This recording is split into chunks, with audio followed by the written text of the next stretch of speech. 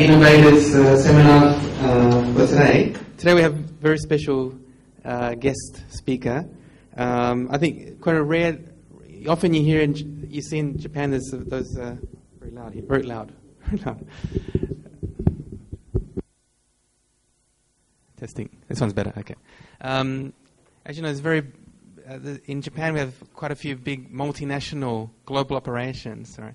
But the chance to meet one of the board of directors directly is quite rare chance. But today you have that chance, and to meet one of the member of the board of one of our biggest companies and oldest companies, Mitsubishi Corporation. Today we have Mr. Nakahara. He's the Senior Executive Vice President of Mitsubishi Corp. Not only will you hear him to give a talk, but at the end of this, there'll be a Q&A session. So do take this chance to one-on-one ask and find out, the real questions about globalization, global work, global business. Let me just give a bit of background. Mr. Nakahara joined Mitsubishi in 1973, so it's been a very long career, and was in the metals business of Mitsubishi Corp, and also he was the CEO of the European operations, I think based in London. After that, went to Beijing and representative for China. Of course, now China is the biggest trading partner for Japan. So a very important post. And then in 2009 became Executive Vice President for Global Strategy, Corporate Financial Officer, and currently a member of the board, as I mentioned, and Senior Executive Vice President. So please let us welcome Mr. Hideto Nakahara. Thank you.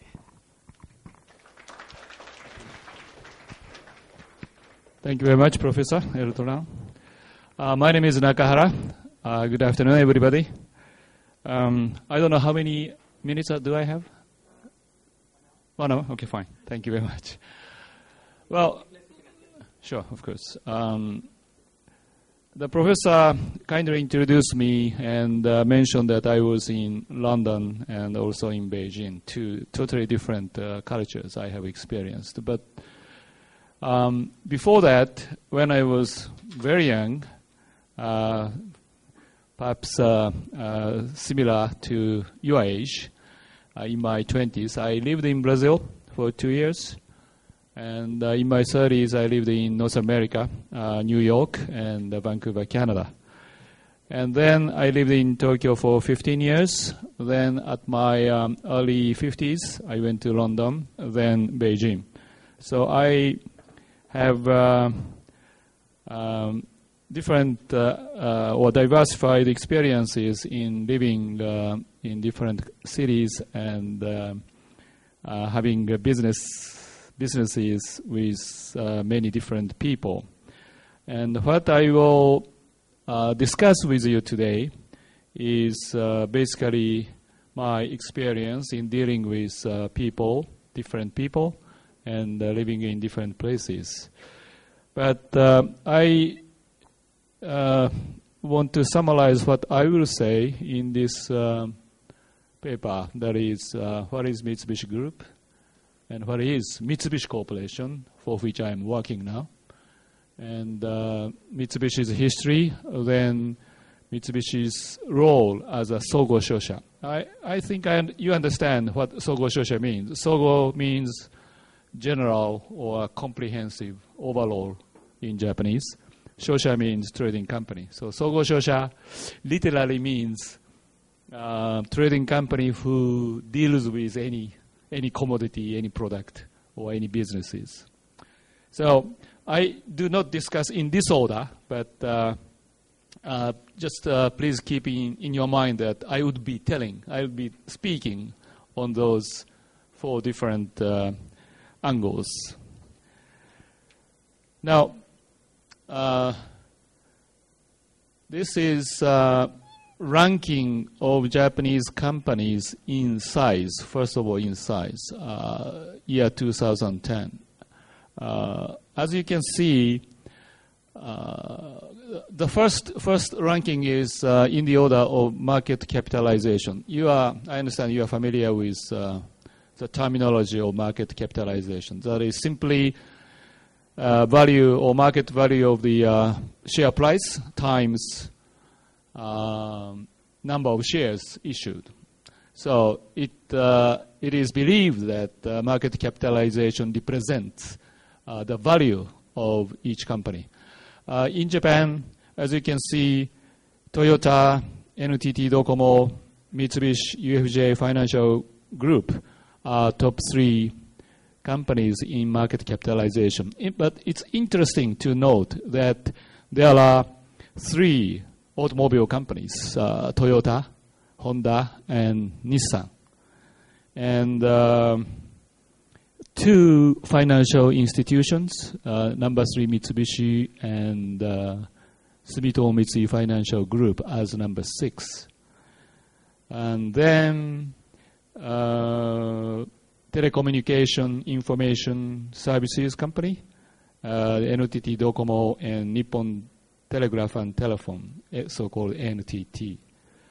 Then manufacturing companies such as Canon or Fanuc. It's an electric appliance company. Now, Mitsubishi Corporation is here wholesale trade. I will discuss if this definition does represent Mitsubishi Corporation's activities or Sogo Shosha's activities in general. Now, second ranking shows profit ranking. 9 out of 10 are same as 9 out of 10 in comparison of market capitalization. So normally market capitalization represents the level of profit of each company. Yeah, can you? Well, this is there is a magazine called Forbes. I think you know that. And Forbes announces top 10 companies in the order of profit, market capitalization, or in companies category, like automobile company ranking 1 through to whatever number is. And this is the list of trading companies in their Forbes' definition. And I don't know how Forbes define the trading company, but if we rely on Forbes' definition, and if we believe in their numbers, from number 1 to 2, 3, 4, number 5, all the Japanese Sogo Shoshas ranking from number 1 to number 6, number 5 in the world.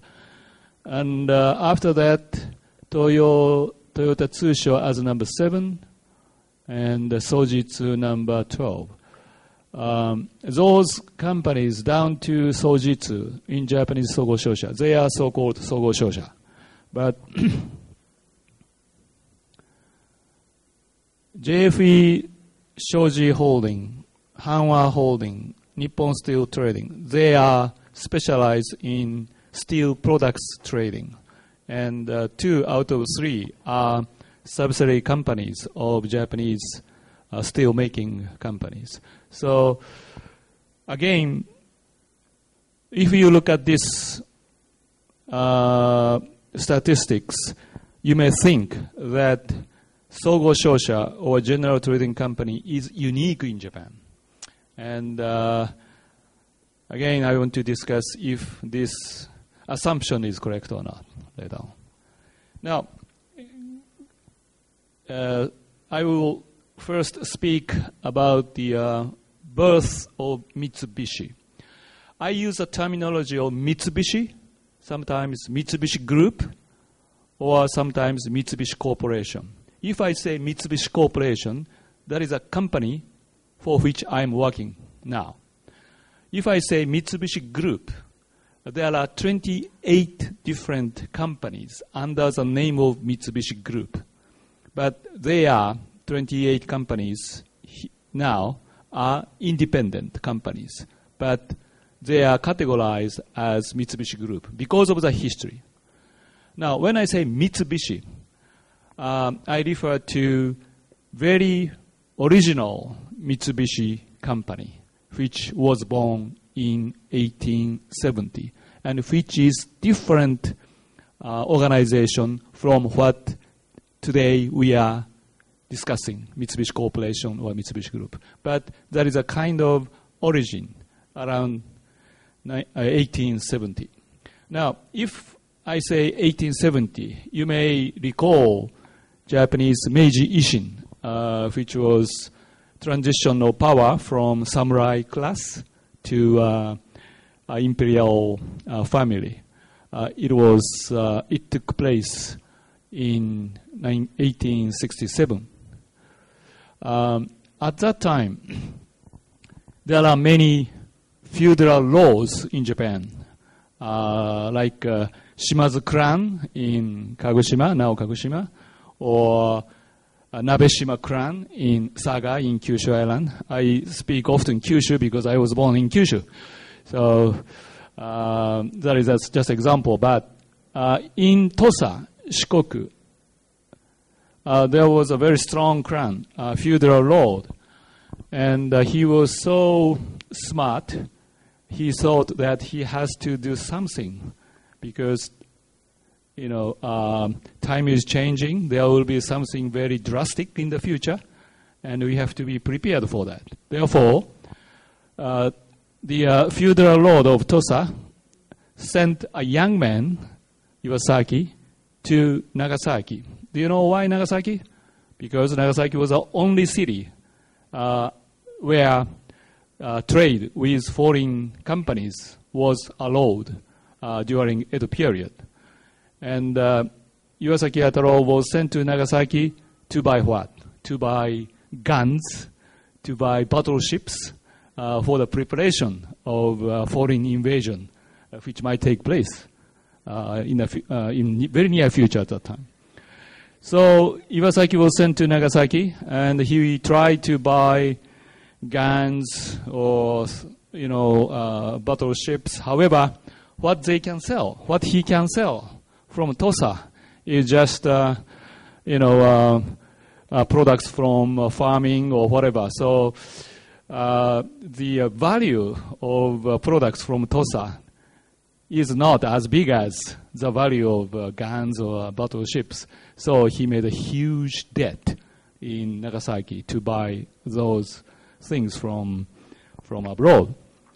But because foreigners at that time, but in particular Europeans like British, French, and others, had a big ambition. If they sell those things, even without payment or with very delayed payment, they can sell some responsibility to the feudal lord. And at the time of opening up of Japan, they might be taking a much advantageous position through this feudal lord. And therefore, they sold many things to not only this feudal lord, but many other feudal lords, and with the expectation that they would be getting advantageous position in future trade with Japanese individual regions. And Iwasaki started business on behalf of his feudal lord, but in 1870, the transformation of Japan took place, and he got assets from his boss, feudal lord in Tosa, and he started business for his own, starting 1870. The name was Tsukumo Shokai. Then later, the name was changed to Mitsubishi. And his first business was logistics, ship transportation, transportation business by ship. But that business was spun off to form a different company, which was called Nippon Yusen Kabushiki Kaisha, which still exists today, Nippon Yusen, one of the biggest bulk carriers in this country. But starting as a ship operating company, Mitsubishi company expanded its businesses to many different business fields, including shipbuilding, of course, sales division. Mining division means coal, C-O-A-L, coal and copper. And of course, being a company, he needed a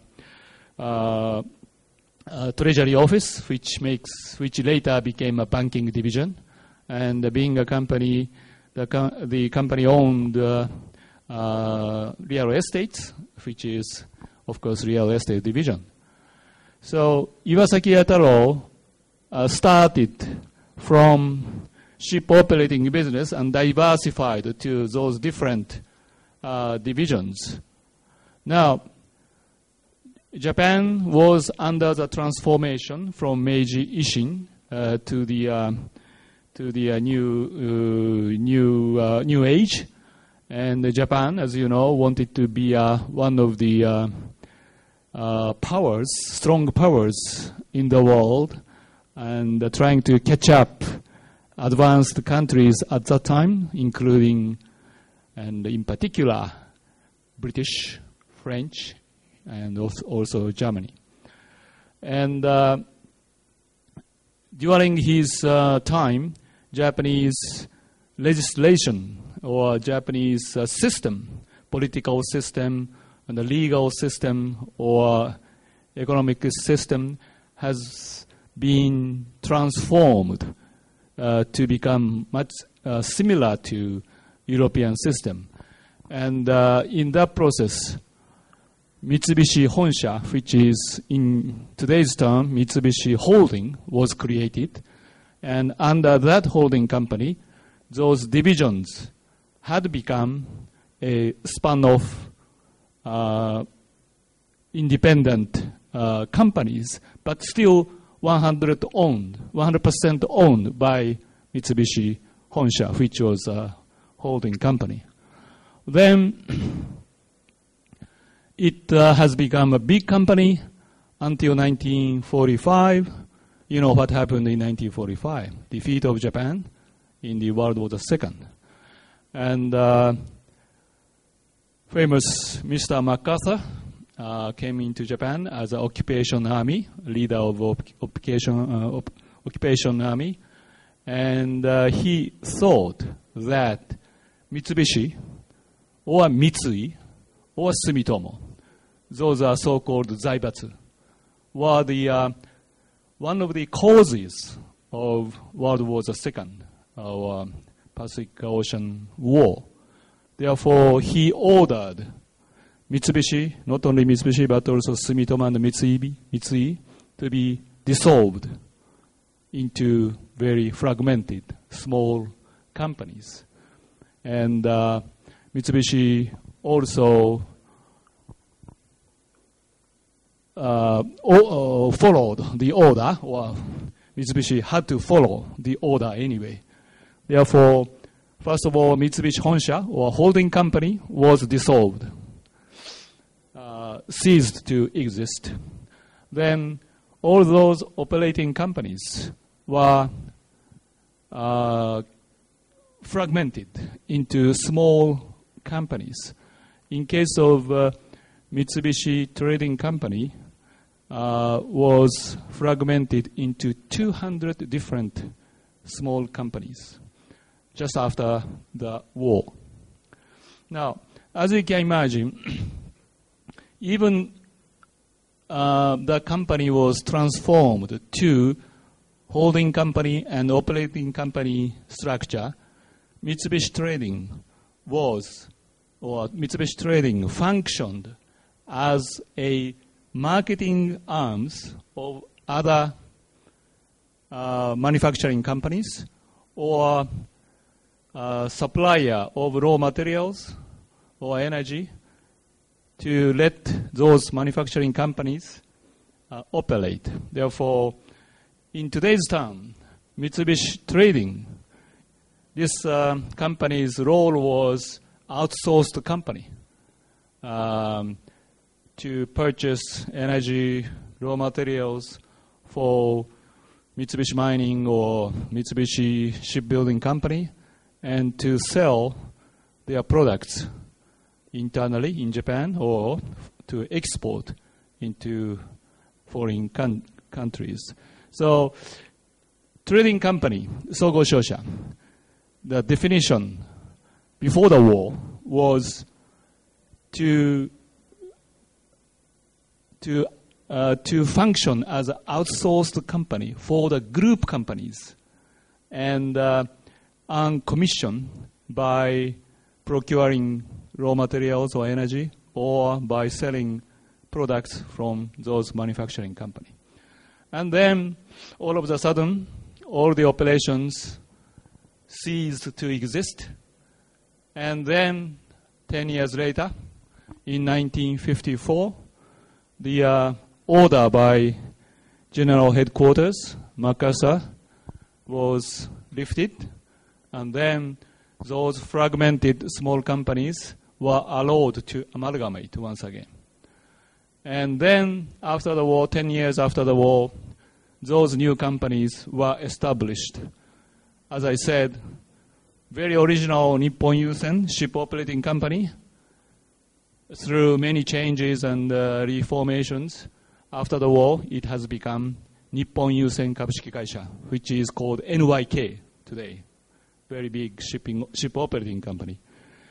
Mitsubishi Shipbuilding Company Limited had become Mitsubishi Heavy Industries, which is well known as a manufacturer of turbine, boilers, even nuclear power generation manufacturer, and those things. Mitsubishi Materials, it is a big copper operation or copper production or coal production in this country ceased to exist because of the exploitation, and we don't have any coal reserves or copper reserves in this country anymore. But Mitsubishi Materials Corporation is functioning as a smelting company. They buy copper ore from Latin America and smelt it and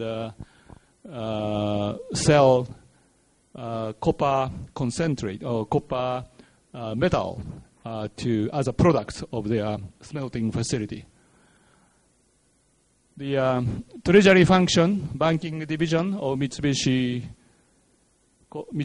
has become Bank of Tokyo Mitsubishi UFJ now.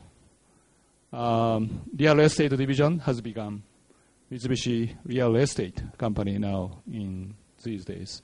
So what I say is, in 1964, holding company disappeared and all the operating company were dissolved. But after the war, those companies were reborn as a new entity.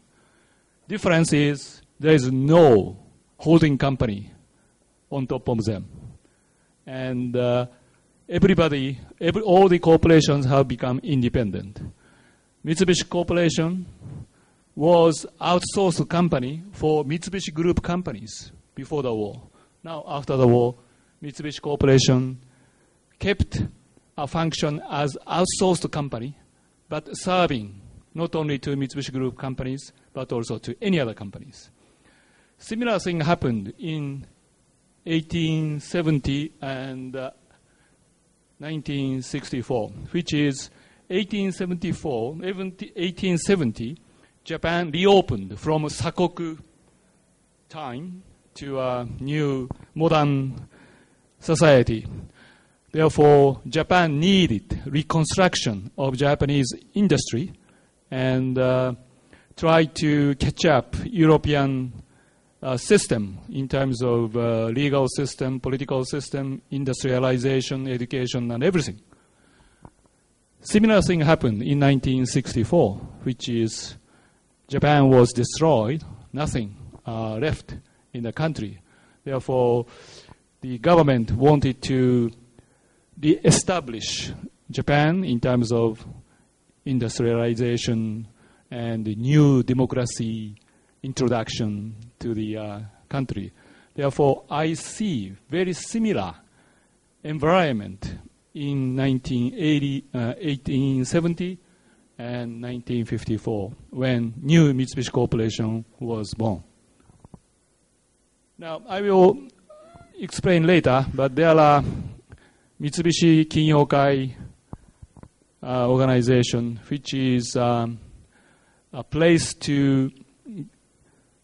where CEOs or chairman of each Mitsubishi Group companies get together third Friday of the month and to discuss anything but business.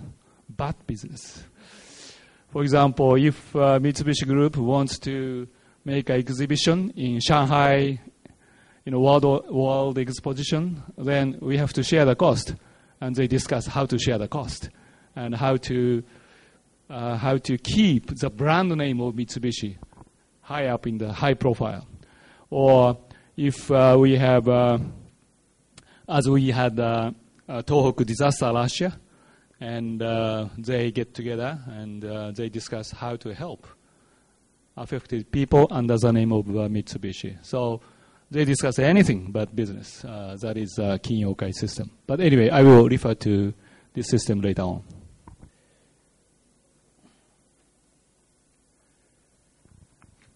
Now, I explained the Kinyokai. Again, this is a monthly meeting, third Friday, where chairman and the CEOs of Mitsubishi Group companies get together. I listed 28 different Mitsubishi Group companies. I think some of them are quite familiar to you, some of them are not. For example, we have Kirin Beer. If you like beer, I believe you have had Kirin Beer once in your life. Kirin belongs to Mitsubishi Group, but Mitsubishi Corporation doesn't own any share in Kirin. I don't say any, but if there is any, very small. There is no influence as a shareholder. This is purely independent company. But because they share the history of Mitsubishi before the war, Kirin Holdings willingly joined as a Mitsubishi Group company. Mitsubishi real estate company, which owns Marunouchi, very expensive land around the Tokyo station. That is also a Mitsubishi Group company. JX Holding, which is, you don't even know if it's Japanese or American, but this company was amalgamated company of many energy companies, and one of them was Mitsubishi Oil. Therefore, it still belongs to Mitsubishi Group. But there are many Mitsubishi Group companies, and Mitsubishi Corporation is the only so-called Sogo Shosha or trading company among 28 Mitsubishi Group companies. But Mitsubishi Corporation's business with other 27 Mitsubishi Group company is less than 5% of total revenue or businesses which Mitsubishi Corporation performs or does in a year. Now I refer to a shareholding structure of Mitsubishi Group companies, but I discuss only Mitsubishi Corporation's shareholders. This is most updated shareholder structure, and the top is 10 years ago. Now, as you can see, Mitsubishi is now owned by foreign entities, foreign companies or foreign individuals outside of Japan, about 1/3 of their total outstanding shares, and about 17% by individuals in Japan, and financial institutions, about 40%, then about 10% security firms or other companies. What I want to demonstrate by this slide is Mitsubishi Corporation has become more internationally owned company in the history, and individuals own about 17%. In this category, there are some Mitsubishi Group companies, but mainly Mitsubishi Group's financial institutions such as Mitsubishi Tokyo UFJ Bank or Mitsubishi Securities or Meiji Yasuda Life Insurance, which is a life insurance company in Mitsubishi Group. They own about 20% in aggregate number, but none of them influences the decision of Mitsubishi Corporation. They are totally independent. And we are seeing continuous trend of this number declining in the course of the history.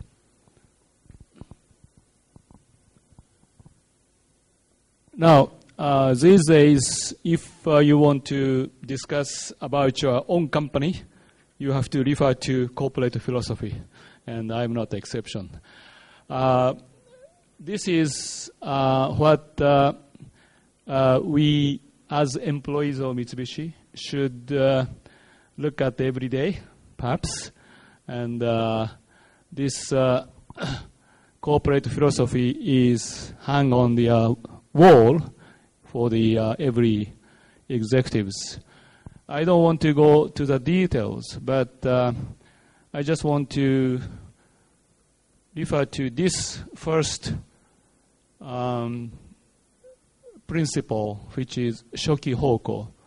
Shoki hoko means corporate responsibility to society. I just want to ask you what society means in your own definition. Obviously, before the war, society means to Mitsubishi employees or Mitsubishi executives, society is Japan. No doubt about that. Therefore, all the employees, all the executives of Mitsubishi Corporation or Mitsubishi Group companies, when they think society is Japan, so we have to contribute to Japan. And I do not deny, because of that, zaibatsu or business groups in some way contributed to the war or Japanese military aggression into the continent. Now, we didn't change this principle. However, meaning has been changed. We now believe that this society means world, global. So we do not do business only for Japan, but we do business for the society, which is world, all the more than 200 countries in this world. That is a biggest difference in interpreting the corporate philosophy of Mitsubishi Corporation. And mind you again, Mitsubishi Corporation, although the history or route is in the born of Mitsubishi in 1870, but Mitsubishi Corporation itself, shareholding-wise or history-wise, is a totally different company after the war. Now, next one, please. Now, I want to discuss current structure of Sogo Shosha or Mitsubishi Corporation because, for example, our biggest competitor, Mitsui and Company, Mitsui Bussan, their history is totally different from ours. Therefore, I cannot represent Sogo Shosha in general, but I can speak only on behalf of Mitsubishi Corporation. Now, Mitsubishi Corporation, after the start of its foundation in 1954, new Mitsubishi Corporation, new Mitsubishi Corporation grew with the expansion of Japanese economy after the war. Mitsubishi Corporation served as a procurement agent for Japanese steel industry or Japanese electric power industry for the supply of energy, natural resources, and we have become a marketing arm of Japanese manufacturers by selling automobiles, processed food, paper, whatever, you name it. We said we sell anything but human being, for example. We sell from the cup noodle to rocket. Whatever it is something useful for a human being, we try to sell and buy. And why this outsourced function worked after the war? Because manufacturers are busy in reconstructing the country by building a new blast furnace for steel making, building a new factory, building new power stations and everything. Therefore, they couldn't invest in procuring natural resources or energy, or they cannot place many employees in the procurement of raw materials and others. Therefore, they outsourced those functions to trading companies. Therefore, when Japanese industrialization, post-war industrialization took place, Japanese trading companies helped Japanese manufacturers as a logistic companies or outsourced companies for marketing and sales. However, in 1990s, Asian financial crisis took place. And not at that time, even before that, that kind of middleman function has been, undermined because of many things. Because one, Japanese manufacturing companies, through its expansion, had got the strength to do marketing or procurement by themselves. And it is particularly so for electric appliance companies like Sharp, Toshiba, Canon. They have their own products and they want to make their own marketing strategy. Therefore, they tend to do those marketing or procurement functions inside of their organization rather than outsourcing to trading companies. Then, in 1990s, because of the financial crisis, Japanese heavy industries has been heavily damaged, and they had to reorganize their businesses, including paying less commission to trading companies. So the time was called as winter time for trading companies, or middleman die kind of sentiment prevailed in 1990s.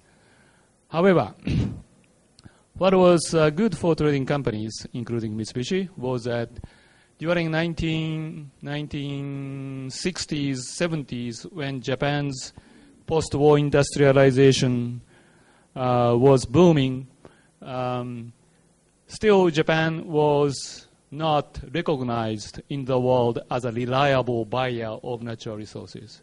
Therefore, Japanese government established Japan import and export financial institution, which helped making finances or loans for the Japanese importers and encourage them to collectively buy natural resources so that they can get the kind of advantage of volume. And trading companies functioned as middleman for that. When Japanese steel companies wanted to buy iron ore, there was no big iron ore supply sources in Pacific region. Therefore, they had to ask Australians. There was some Australian here, okay. Australians to open up new coal mine or new iron ore mine. But the Australians said, well, Japan was defeated in the war, and you don't have any money, you don't have any credit in the world trade. So without any firm assurance, we cannot open up a new coal mine in Australia. Okay. Then Japanese government, through the Japan Import-Export Bank, they made a big finance to develop new mine. And Japanese steel companies jointly collected a big order of iron ore or coal. And the trading company made a contract with Australian developer.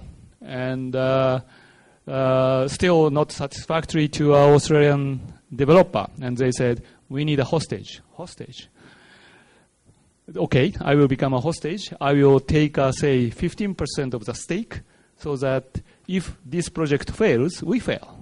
So I will be a hostage in the project in Australia. So many Japanese companies become a minority equity partner with Australians or Canadians or Americans or even Indonesians to develop new natural resources in the foreign countries. Now, in 1990s, we were under the pressure to diminishing commission from Japanese manufacturers. However, we had known that by that time that profit from that minority interest in energy or natural resources development is bigger than commission which we're getting from Japanese manufacturers. Therefore, around 1990s or in 1990s, because of the very difficult economic conditions for manufacturers, trading companies learned how to become slightly independent from Japanese manufacturing companies, and they shifted their businesses from logistics to production side. And this is a corporate structure of Mitsubishi Corporation, and you can see that we have 1, 2, 3, 4, 5, 6 profit centers in the organization, and corporate functions on top. Now, each business segments main functions were trading.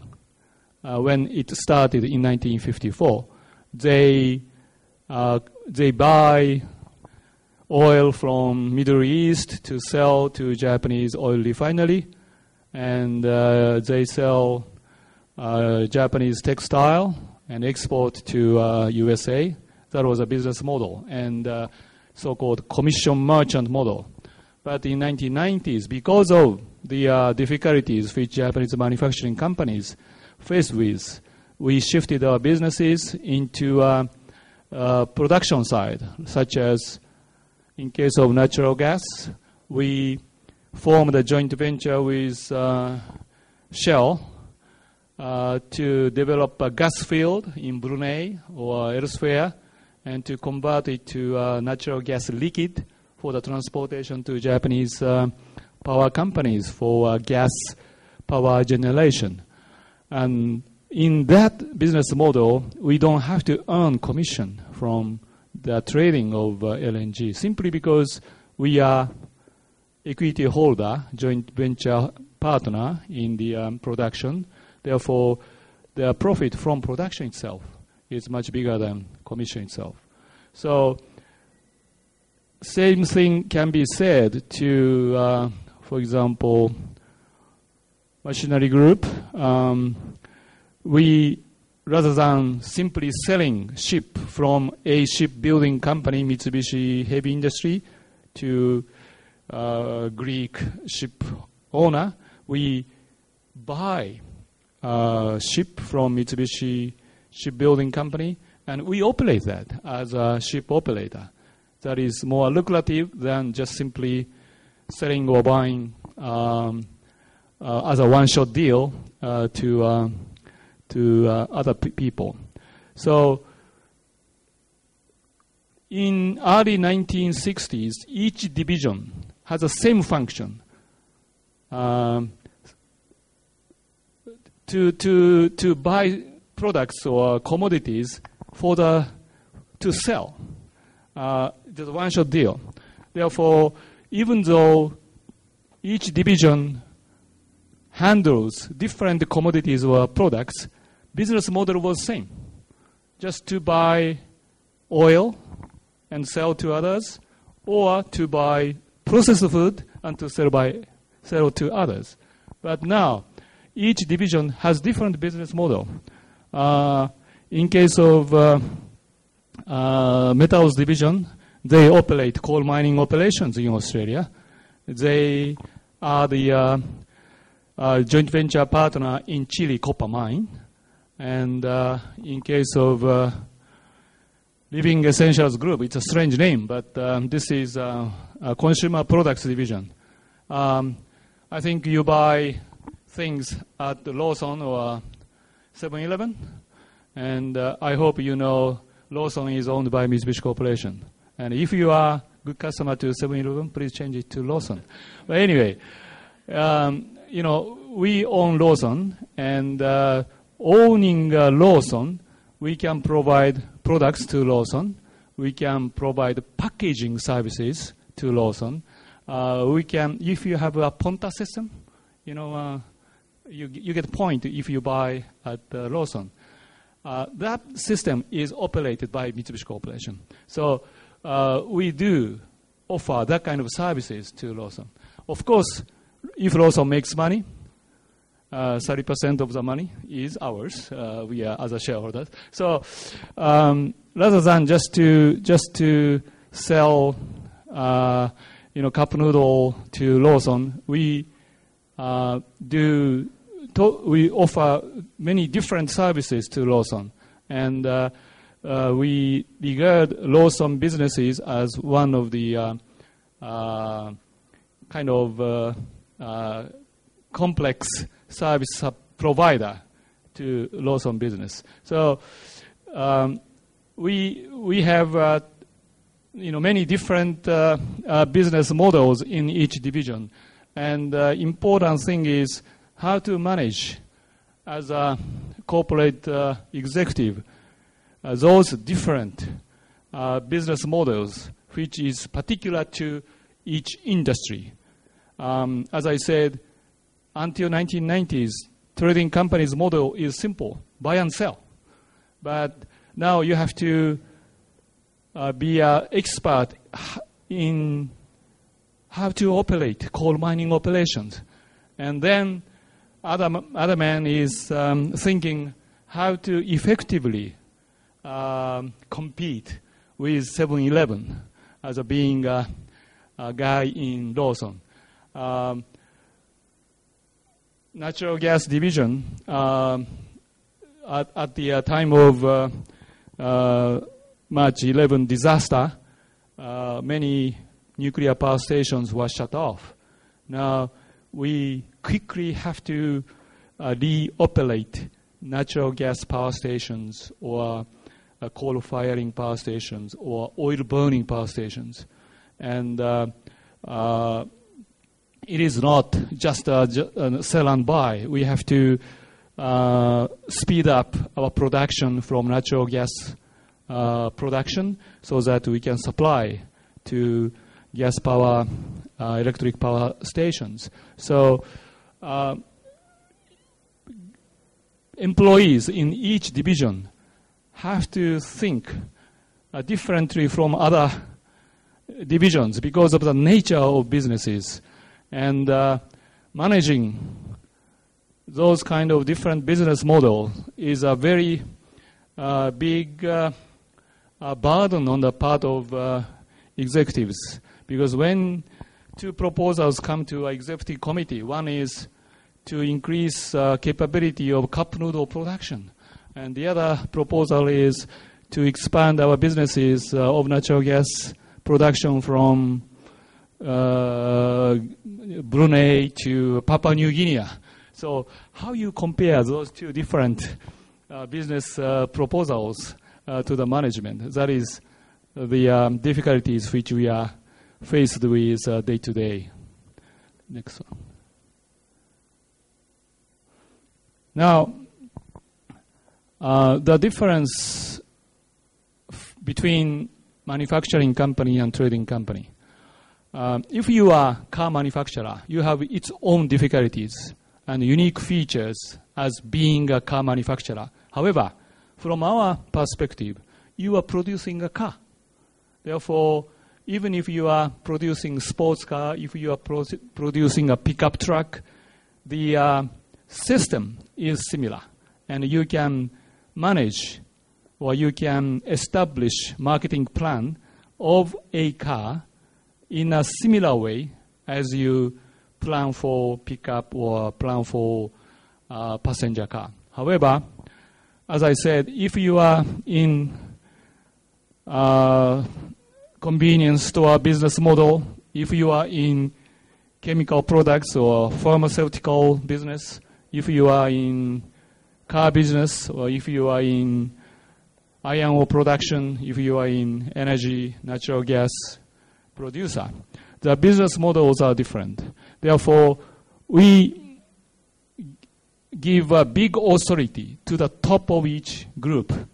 We call it the group CEO. Therefore, the top guy in this profit center has a big authority to determine where he goes.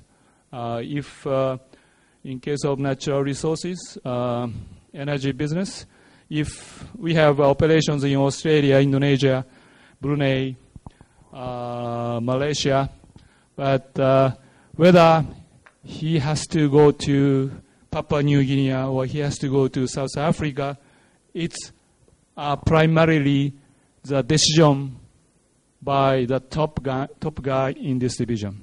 Now, responsibility of corporate executives is to make a prioritization of each business proposition from those profit centers and to decide how to allocate human resources and how to allocate financial resources to each division. And again, it is difficult to compare, food processed food proposal to natural gas business proposition. But we have to do it because we have limited resources in terms of human resources or financial resources, and we have limited capability to do everything. Therefore, there should be some principles governing all the business propositions across the board. And here is this grouping is based on the products or commodity. But this grouping is based on the region. For example, in Australia, we have coal operations, aluminum operations, gas operations, and tire distribution businesses or food businesses. Therefore, food business proposition is decided by Living Essentials Group.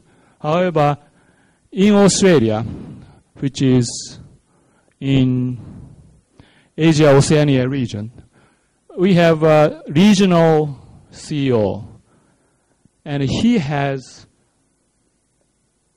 the responsibility to look at all the business propositions from his region and to prioritize all the proposals as a regional CEO and make a recommendation to the board. Therefore, perhaps what he says as a regional officer may be different from the top guy of metals division may say. He says, okay, it is most advisable to develop a new copper mine in Australia because of very stable government structure, very incentive given to mining industry in Australia. Therefore, opening up new coal mine in Australia is the best solution for the company, he may say so.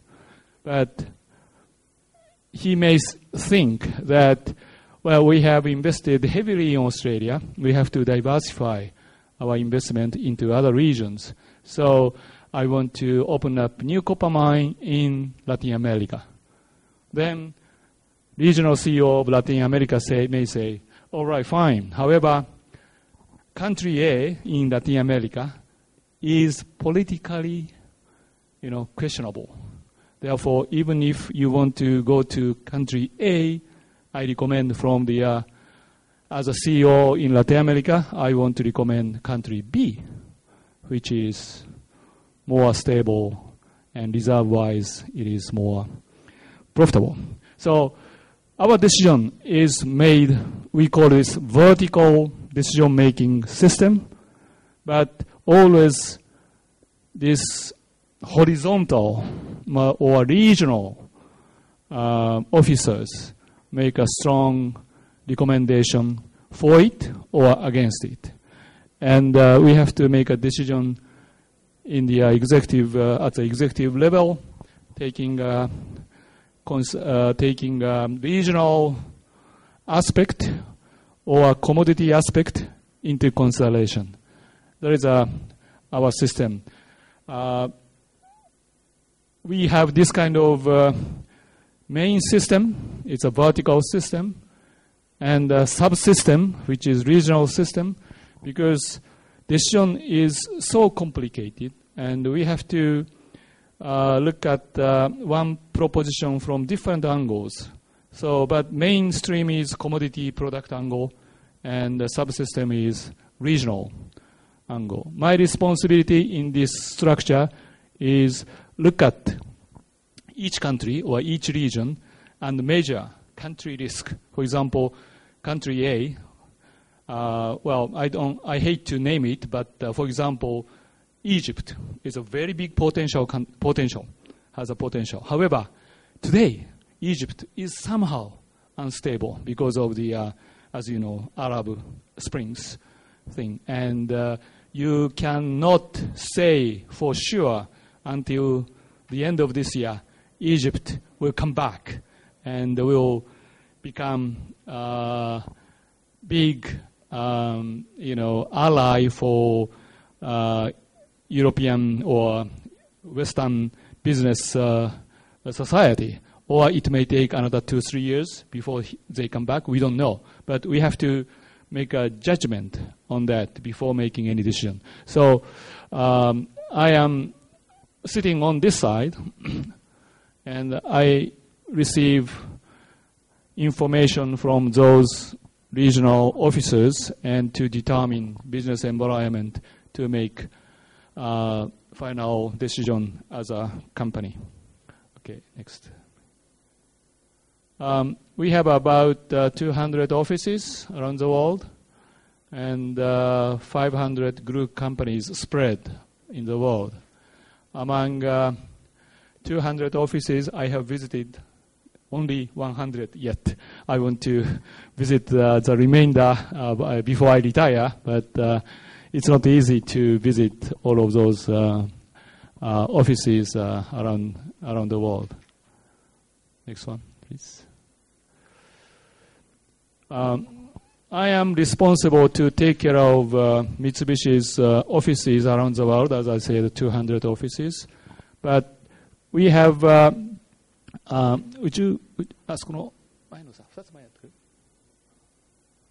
those foreign offices is under this, governed by this subsystem.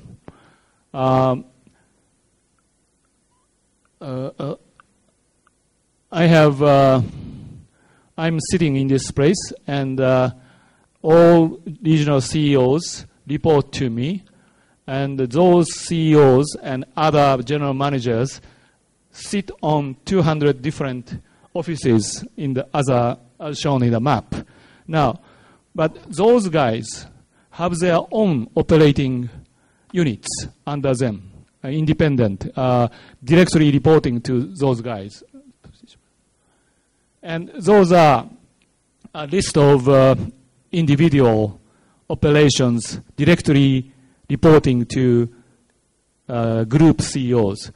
I mentioned 500. Those are just examples of those directly owned by group, each group operations.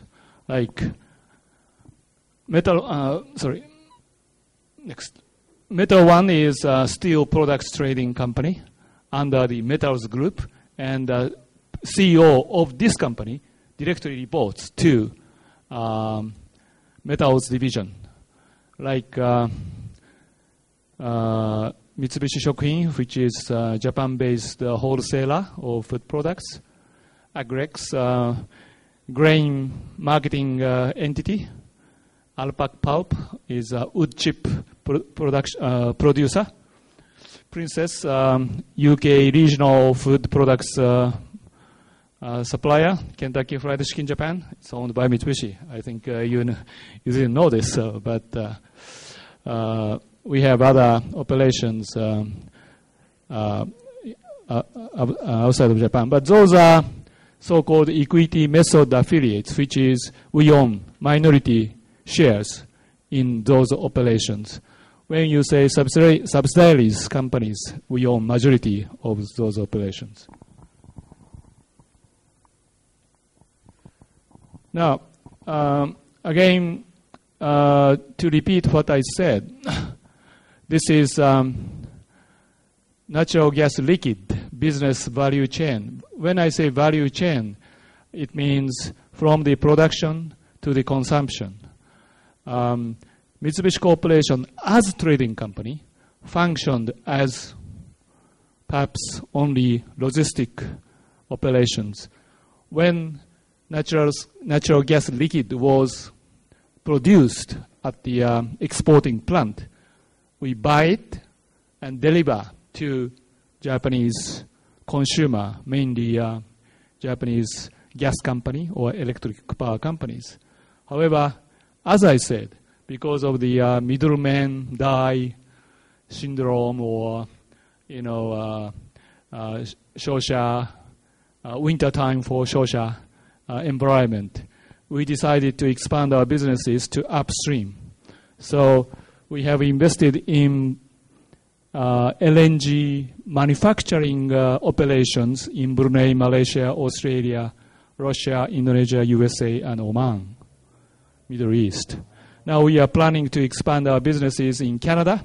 We have small operations already in Gabon, Angola, in Africa. We are planning to expand our businesses in Liberia for natural gas liquid and Papua New Guinea. So this is important part of our businesses, and our routes is here. However, we have learned a lot downstream or upstream, and having all the stake in each business segment or pipeline makes our businesses more stable. You cannot concentrate the profit making in this value chain in one segment. If you have stakes in all the segments, whether this segment is booming or that segment is booming, we have always stable income sources. If you have similar stakes, size of stakes in each business segment. That is what we have been doing. I gave you an example of gas, but the fact that Shosha is doing doing everything, like processed food, gas, oil, or automobiles, pulp. A particular business segment may boom in 1 year. The other segment may make a big profit in times of very difficult environment, such as if you look at the current unstable situation in Middle East, if Hormuz Strait is closed, then Japanese 80% of oil import will be cut. But if we can diversify our energy supply sources in other regions, which doesn't necessarily come through Hormuz Strait, then we would be better off for energy supply. So what as a trading company or Mitsubishi Corporation is doing will serve the security of energy supply. I'm not talking about only to Japan, but also to our neighboring countries in eastern part of Asia. So we believe that diversification of our businesses or trying to make a balanced investment overall in the world will not only benefit us, but also will benefit the people in the world. That is our belief. Therefore, we will continue to have a variety of businesses in our portfolio, and we will continue expanding our business model to the areas which we have never been in, or in the regions we have never been in. That is kind of strength which we have, and could be a weakness, because trying to stay everywhere, you have to be.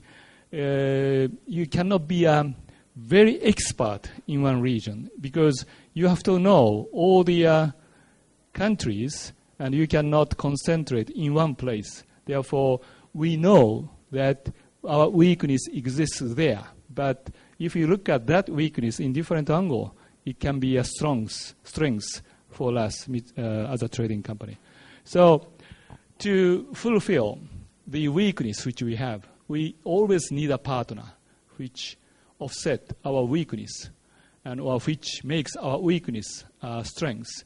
And that is why Mitsubishi Corporation normally do business with a partner who can be a product expert, or who can be a regional expert, or who can be a national expert. So that is our business model. And in summarizing, our model is to try to do things, new things in new frontier area, and sometimes transplant of a business model to other region, or to a different business model to the same products. But if I look back the history of Mitsubishi Corporation, I can say we didn't initiate all those changes, but environment forced us to change. And the most important thing for us was to observe the changes of the world and to grab the reality of the change of the environment and adjust, rather than to try to change the world. It is important for human being to change the world. However, as a business, most important thing is to observe the reality and to grab the reality. And without recognizing the reality, we cannot change ourselves. I think for you young people, my attitude looks kind of conservative. However, business is something which many people depends on. And our policy is, rather than to make hundreds of millions of dollars in one shot deal, we want to make stable and very widespread profit base, so that we can perform our social responsibility, which are taxpayer and the employer of many people, particularly young people like you. Thank you very much. Thank you very much. I think we'll probably just have a few minutes for questions. Some questions? Yes, good. Thank you. Thank you very much for your time spending with us. My name is Boris, I'm from Germany. And I have a question regarding actually something that you said at the end of your presentation. So finding new business areas which you're not involved yet, but you should maybe be. And there have been recent developments, like I call it high-value industries. So young companies, relatively young companies like Facebook and Twitter and Instagram and Groupon, they got amazingly high-valued. And I would like to hear your opinion on these very young, very fast-growing companies.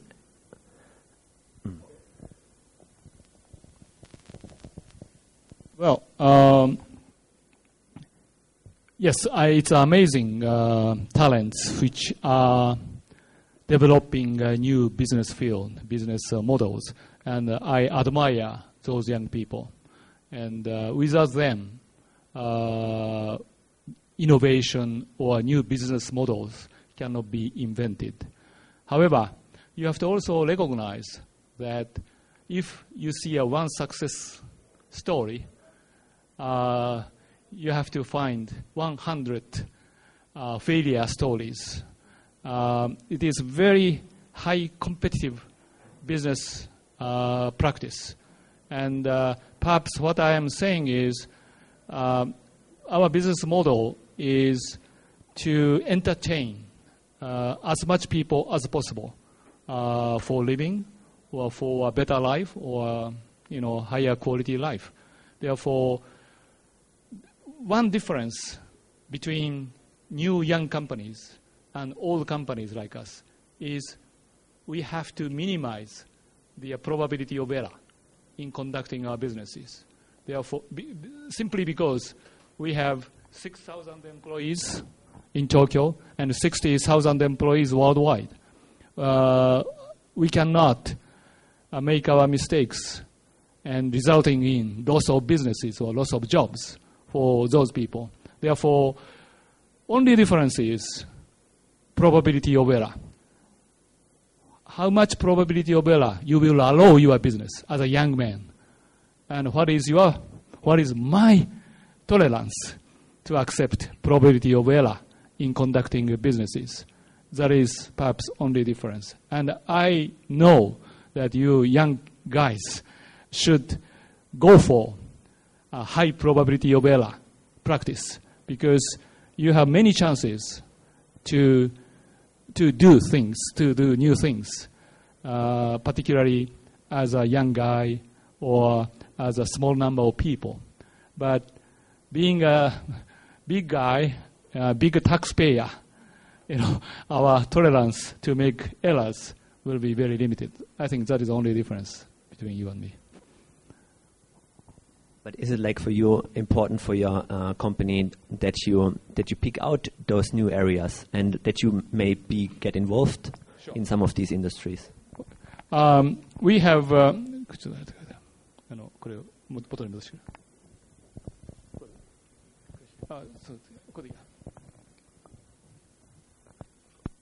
We have here Global Environment and Infrastructure Businesses Development Group. This group was called Innovation Group before it renamed the name, the group. Innovation Group was obviously to try to new things. We try to go for media businesses. We try to go for computer businesses, software businesses, and contents businesses. We still maintain that businesses. However, we maintain that kind of new frontier businesses in each section. They have small team of R&D type of section. But global environment, which is CO2 emission, reduction of CO2 emission, or biofuel field, or solar energy, wind energy, those business area has become very critical for Japan's survival Therefore, we decided to concentrate that kind of R&D activities in this division. And this division is not among 6 profit center category. It is special category. And this group is making innovation or R&D type of businesses. However, it is the change between innovation group to this group is we have focused in global environment field for our R&D activities, R&D financing for the period of current CEO's leadership. So partly yes, but partly no. We have somehow limited our R&D area to this domain.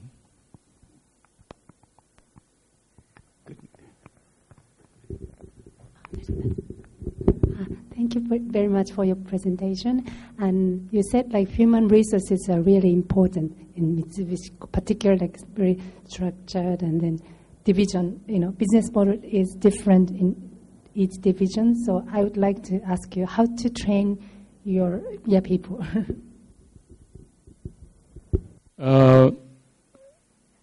It is, again, how to train people changes, from time to time. When I joined Mitsubishi in 1973, by the way, if I say the year of my joining Mitsubishi, you can easily, understand what my age would be. But you think you are young and I am old, but don't, you will become my age in a very short period of time. So I tell you, if you have time and if you have some hope or if you have some desire, do it now, because you will become old soon. Now, training is very important, but if you go to university and if you write down what your teacher says, it is not a training, I think. I'm not a good speaker of English, but if I can negotiate businesses with English, it is because when I joined Mitsubishi in 1973, my main job is to translate English articles, interest in our customers, almost every day. I was in natural resources business, and there are news from Australia, USA, from everywhere. And it was 40 years ago, therefore there was not good communication system. Therefore, when I come to the office, I read the newspaper from overseas offices, and particular interest, if there is, then I made a translation in handwriting and rush to our customers. It's free news, but it's important. That is a kind of service which I was in when I first joined Mitsubishi. So perhaps on-the-job training would be the best training for your people, young people, because you have incentives to do so. Even if your English translation is just a translation of what is already written in a newspaper, it has some value to your customer. And you are a part of value creation, even if the value is this small, but you are a part of value creation. And if you are training, if you are receiving a training by making value creation, even it's small, it will become a big incentive for you, and you will feel that you are a part of the team, and it will, train yourself in a more effective manner. That is my belief. However, current practice is, many English classes for the newcomers, and you have to have 50 hours English communication training course, and after that you have to go to USA. It's good, but for 6 months for training, it is also good. And it gives a kind of equal opportunity for everybody. However, I still see young men quickly growing when he is a part of the team, not as a special seat as a trainee. Okay, maybe.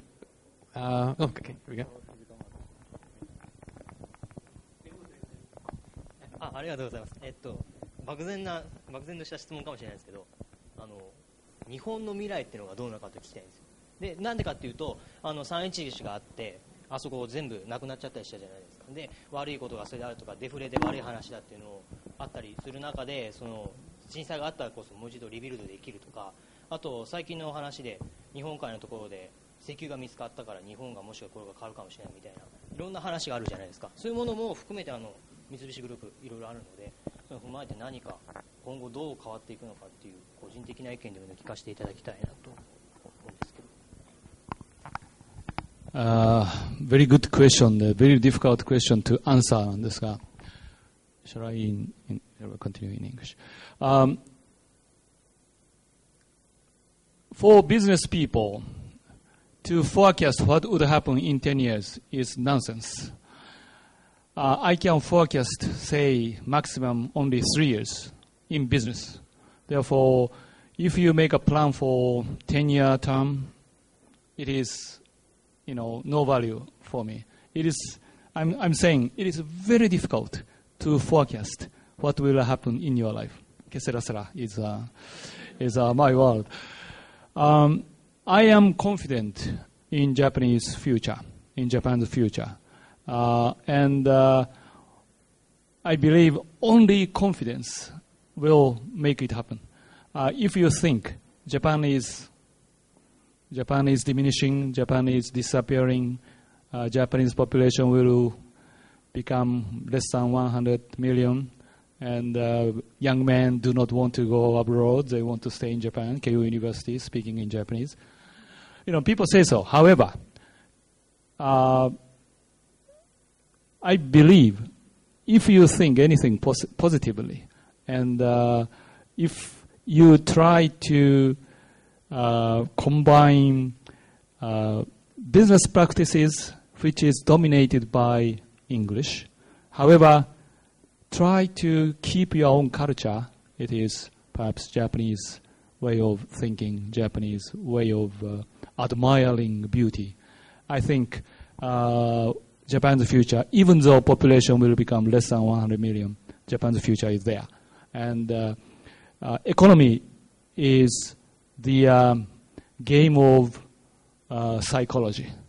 If you think that Japan has a future and you will have a great opportunity in the future, it will take place. Oil is discovered, fine, but I think it will help. However, if we can establish good business model with, say, Middle East, and if we help people in Middle East to develop their economy by the Japanese contribution, oil will come without discovery in this region. Therefore, I believe important thing is to speak. It's not to speak English or not, but to believe in the future and to believe that you create something. You will be a part of business creation and value creation. And even if you are living in Japan comfortably, speaking in Japanese, but if you do not forget this one, confidence in the future and confidence in yourself, I think future will become yours. I cannot predict what will happen in 5 years' time, but as far as you have this confidence, the future will be yours.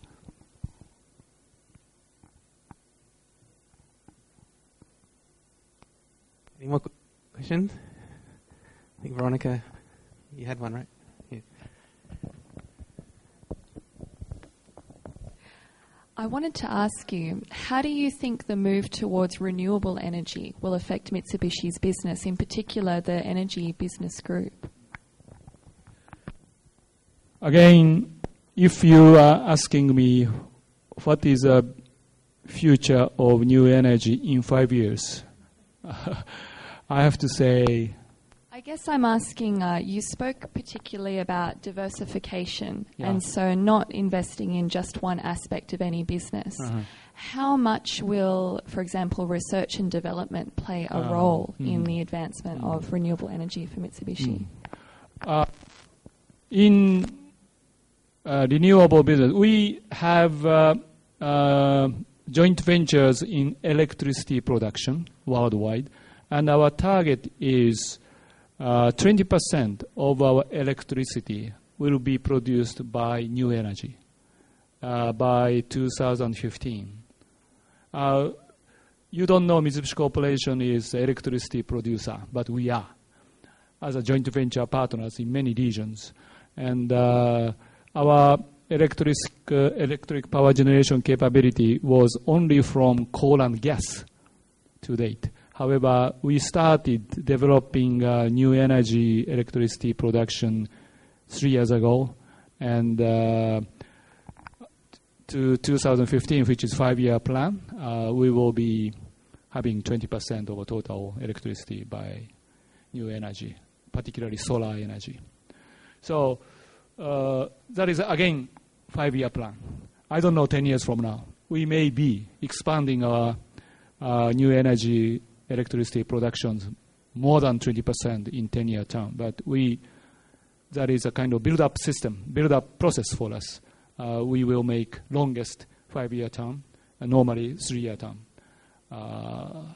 Again, world is so complex, and we do not predict, too far away. But we want to do something more solid today, maybe within 3 years. Okay. Well, I think we went over time, and thank you so much, Mr. Nakahara, for taking time for coming here today to our campus. I'm sure you have an unbelievably busy schedule, so we're so happy you could be here. And I think I speak on behalf of the class. I thought it was very inspiring to see the redesign and innovation in the company went through, the 1870 and 1945 and 1954 and 1990s. It was a real example of redesign and innovation, which I think is inspiring for our students, and it's really great to hear. And I like some of your keywords. I think we should all write down, so when you're young, go for the high failure spots, right? And, there's a lot of inspiration for all the young people here. So let's thank again Mr. Nakahara for coming today. Thank you so much. Thank you. Well, thank you very much, everybody. And I hope I can see you somewhere, sometime in the future, maybe as a new employee to Mitsubishi. Thank you very much.